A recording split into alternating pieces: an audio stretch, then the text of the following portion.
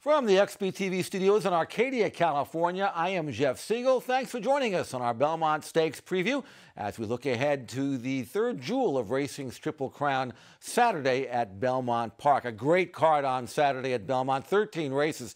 If you are going to play the 13 race card at Belmont, we suggest you do it on the First Bet app or at expressbet.com. And here's why. You can make a $10 win wager in each of the 13 races, up to $10. If your horse wins, great, you win. If you run second or third, we will give you your $10 back. You can't beat that, so take advantage of that promotion on Belmont Stakes Day. We are going to take advantage of Eddie Olczyk, ace handicapper. And Eddie, I'm not sure if you are interested too much in playing on Saturday. You've already made the week. $35,000 hit on Monday in our Memorial Day handicapping tournament. But we're going to tap into your knowledge nonetheless. I need to know what you know. How do you see this week's Belmont? Well, Jeff, always great to be with you, and thanks a lot for having me.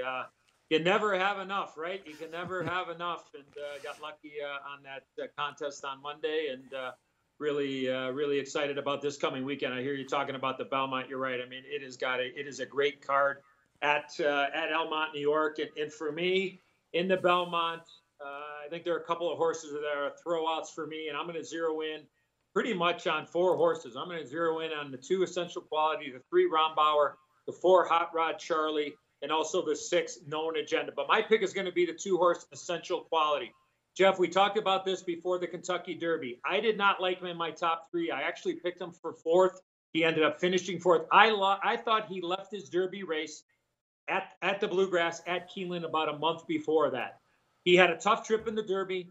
He was bounced around a little bit, and I really believe is that this time off here really sets him up really well. He's bred to run the 1.5 miles, which, again, is a question mark for all of these horses. A lot of these horses may never run and do it again, but I think he can be tactical. I think that Luis Saez can get this horse into the race, sit a nice trip, not have as many issues as he did in the Kentucky Derby. I think he's well rested, and look at before the Kentucky Derby, he didn't do anything wrong. He was a perfect 5 for 5, 2-year-old champion.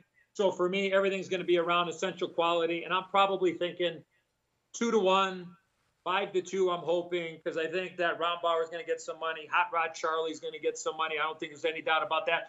Jeff, what about Rock Your World? Right? I mean, didn't have the greatest trip in the Kentucky Derby. Probably going to be the pace of the race. Can he go that far? I'm not so sure. But for me, everything's going to be around Essential Quality. Well, I'm thinking that maybe Rock Your World will be able to get 1.5 miles, but he'll only get it on the front end by himself, loose on the lead. Now, he worked in 58 and change the other day, so I know that John Sadler's cranking him up, and there's only one way to go. Go to the front, try to switch off and relax, and try to outrun everybody. And he's going to come up to the race right, and then hopefully this time he'll get out of the gate cleanly, and when we'll find out. But in handicapping a 1.5 mile type of race, Eddie, how much do you look at pace, or is it just basically at the 1.5 miles, just bet the best horse? What do you think? Yeah, it's probably a combination, Jeff. I mean, I agree with you. I mean, sometimes we've seen it, right? We've seen it on grass. We see it on dirt at all levels, right? Whether it's 20 claimers or you got stake horses or you have world-class horses that are able to get out there and get really brave. Again, I mean, to me, you know, what is that pace scenario going to be like? I mean, can they go 3/4 of a mile? You know, can Joel Rosario go 3/4 of a mile, 6 furlongs at the start of the race? Can he go in 13? Can he go in 12 and 4? I mean, is he able to do that? And then will he have anything left turning for home? So that to me is really the interesting dynamic of when you're looking at races that are so far in distance. And we all know pace does make the race, but I think Essential Quality is not going to be too far behind. If Rock Your World certainly is going to be the pace, and I think we agree on that. I don't think Essential Quality is going to be too far back. And I kind of thought the interesting horse as far as the speed aspect of it, not only Hot Rod Charlie of, you know, getting into the race and maybe putting a little bit of pressure, but what about Pletcher? What about Pletcher's other horse, Overtook, on the outside with Manny Franco?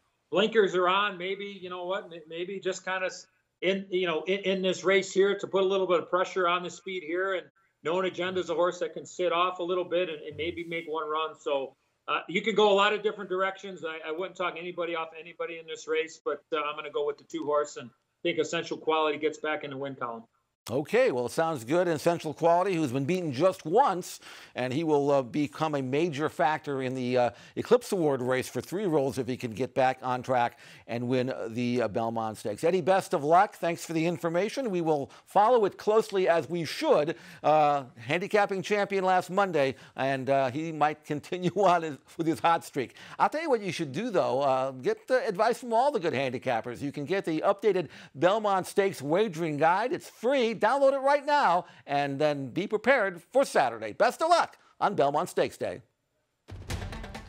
Last of the 12.